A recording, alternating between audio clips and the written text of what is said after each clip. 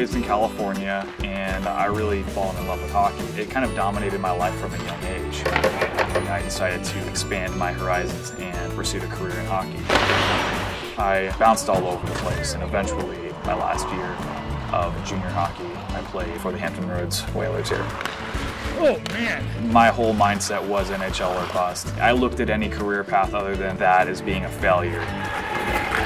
Things were going pretty well, but I'd kind of come to the conclusion that I wasn't going to the NHL. I decided I wanted to transition into academics and focus my energy on something else. The current start.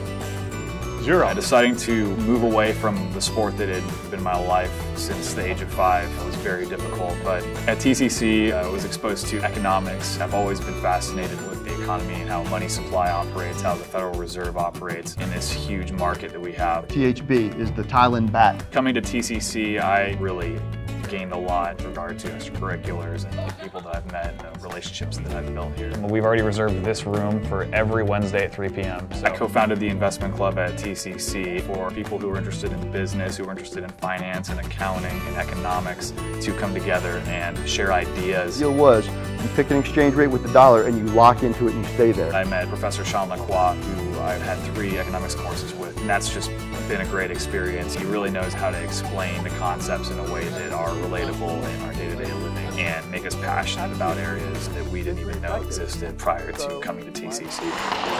I miss being on the ice with the guys, but the need to constantly challenge myself and motivate myself has been filled at TCC. It's a really exciting feeling to finally reach that milestone and graduate from Tidewater Community College, and I'm very blessed for the situation that I'm in and the potential that I have in my career path.